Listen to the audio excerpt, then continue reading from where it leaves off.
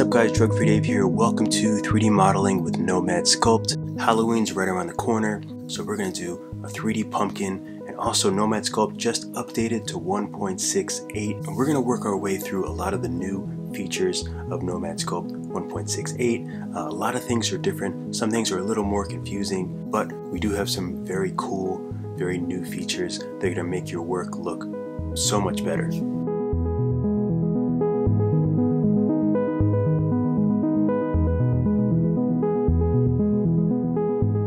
So I'm going to be using Nomad Sculpt on the iPad Pro 2021, but Nomad Sculpt is also available on Android tablets.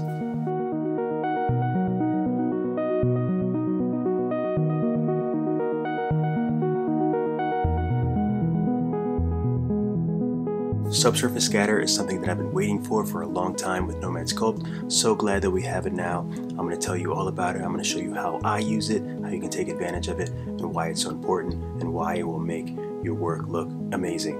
I love it.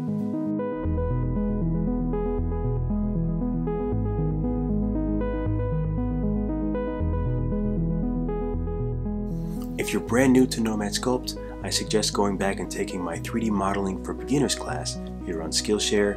I'll take you through all of the tools so you'll be familiar with Nomad Sculpt. Alright, let's move on to the next video, the class project.